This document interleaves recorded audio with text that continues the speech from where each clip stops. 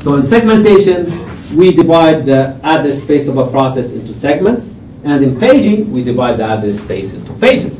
What's the difference between a segment and a page? The segment is a segment is a piece of memory that has a specific purpose and a specific meaning, like the code segment, the data segment, a segment for the stack, a segment for the heap. So each segment has a meaning or a purpose associated with it, while a page doesn't have a meaning associated with it. So with paging, you just divide or slice the block, the address space of a process into equal pieces that you call pages. So pages have equal sizes and segments have unequal sizes. Each segment may have a different size because each segment has a different purpose and a different meaning. While paging is just a slicing. You just slice up the address space of a process into equal pieces. So we'll first talk about segmentation, and then we'll talk about paging. But at least now we know, the difference between segmentation and paging. At least we know that a segment has a meaning, and each segment may have a different size, while pages have the same sizes. So let's talk first about segmentation, then we'll talk about paging. So in segmentation, a program, the address space of a process may be divided into multiple segments, one for the main program, one for the stack, one for the subroutines, one for library functions. And that's just an example. More abstractly, here's a process that consists of 4 different segments. Each segment has a different size, and each segment has a different meaning or a different purpose.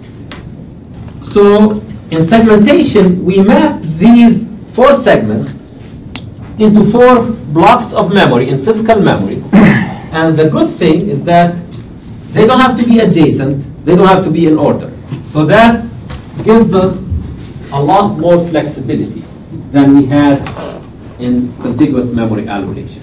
So now we have a lot more flexibility. Each segment will be allocated separately, and they don't have to be adjacent, they don't have to be in order. So any free block that fits a segment can be used for that segment.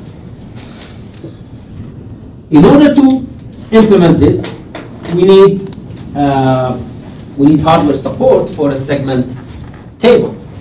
And the segment table will do the mapping between a segment-based address and a physical address. And what's a segment-based address? A segment-based address is an address that consists of a segment number and an offset with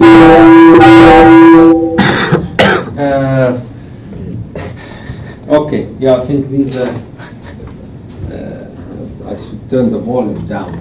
So these are, I think, emails arriving. And in fact, usually I turn off my whole browser and everything before, but I forgot to do this today.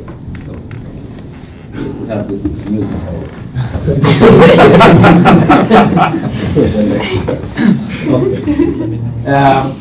Okay, so it's a segment-based address. We'll have a segment and a displacement. And in the segment table will be indexed by the segment number. So the index within the segment table is the segment number, and each entry for each segment will have its own entry, and that entry will have a base and a limit.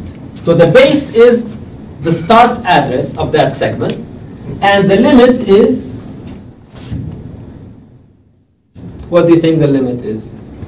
So if for each segment I need to keep the start address for that segment, what else do I need to keep? The limit. What's the limit? What does that? What do you? The amount of it's not the correct way to word it, but like the amount of space that it has. That way, if you go base plus limit, that's your ending point. Yeah, so it's just the length of the segment, or the size of the segment. Yeah. So the limit is just the segment length or the segment size.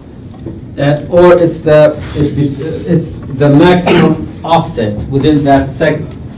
So that's why when you have an address like 3 and 100, I don't need this. So some people can't see this, I know that. So, and I don't think I need this anymore. Okay, if I have a segment-based address like 3 and 100, so this is the segment number. This is offset 100 within that segment. Now, if the segment size is 80, then I know that this address is an invalid address, because this segment has a limit of 80, and this is out of bound. It's going out of bound. Okay, so this offset must be within the limit. So this segment table, first I check on the displacement. So D stands for displacement or offset, same thing, offset or displacement. I compare it with the limit for that particular segment, and if it's within the limit, I'm fine, no problem. If it exceeds the limit, then I trap. So that's an exception that will trap to the operating system, and then the operating system will catch an out-of-bound memory access. Otherwise, if it passes, I just add the base to the, now the base that I get from the segment table. So the base is the starting address for segment 3 in this example. So segment 3 will have a start address somewhere in memory, and this is what I get from the segment table. I add it to the offset, and then I will get the physical address. Okay? So this is just a textual description of what we have just said. So there's a segment table, there is a base, and there is a limit, and each address consists of a segment number and an offset.